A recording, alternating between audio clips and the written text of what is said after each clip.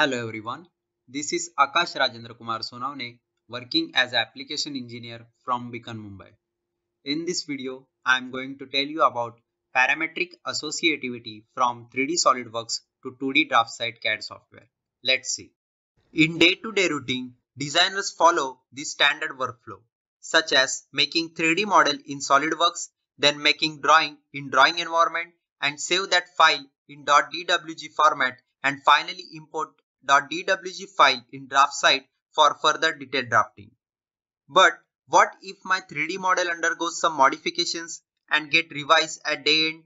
So at that time, they again required to save updated drawing file and re-import that updated .dwg file in DraftSight for further detailing.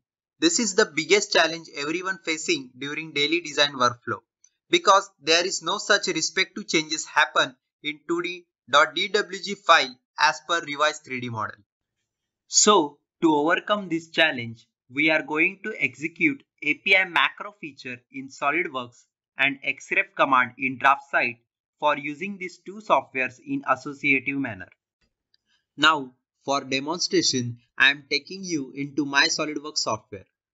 Here you can see one York 3D part model. Some driving dimensions I specified in this model such as height, width and diameter. Now I am switching to drawing environment. I already made drawing of same component. You can see orthographic front and side view of the model.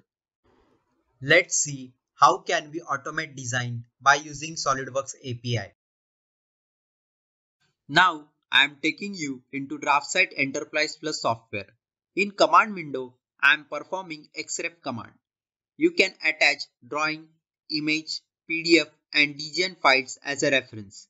Here I am attaching .dwg file that was saved previously from SolidWorks. And this is how we created parametric link between DWG file with 3D model. Let's say designer submitted design for approval, but design head suggested some dimensional changes in 3D model. Now again I am switching to SolidWorks software and I am going to change some of parametric dimensions. 81 to 80 mm, 118 to 120 mm and 60 to 62 mm. And suppress some of the features from design tree.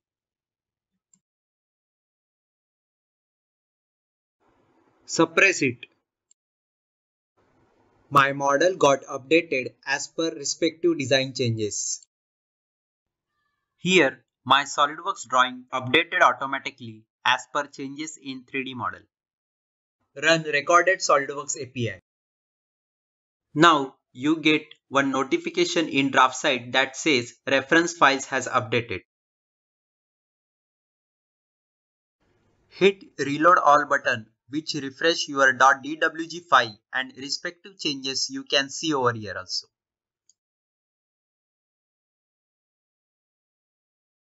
Double click on any view in drawing for performing annotations and detailing tasks in edit mode.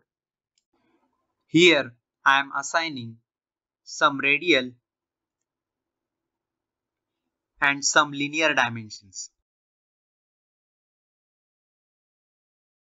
For performing print operation, press Ctrl P on keyboard.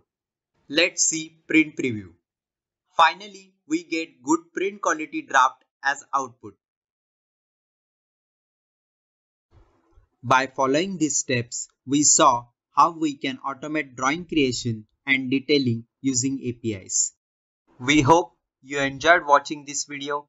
To learn more, you can contact us on below mentioned handles. Thank you.